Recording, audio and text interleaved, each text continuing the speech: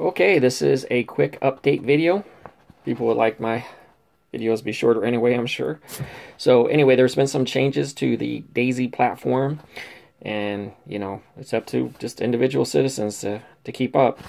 So they have changed their contact number. Their website is different now.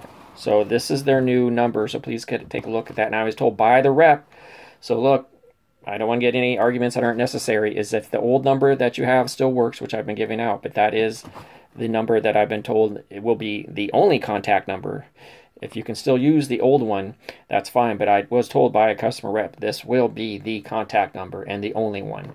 So I apologize for any confusion out there if the old number went nowhere. So things like this happen, you just got to keep up on it.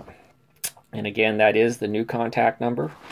The parts list overall looks the same. I don't see any changes in price to the main components, and that can be, if we look at that, since we are doing well on time here, that could be anything from the bolt handle assembly, the big one right here, which is the valve body trigger assembly, which is basically the inside of your gun, what I call the barrel assembly is what I say for short. That hasn't changed. So the prices for that, and that's the biggest one, is just $12.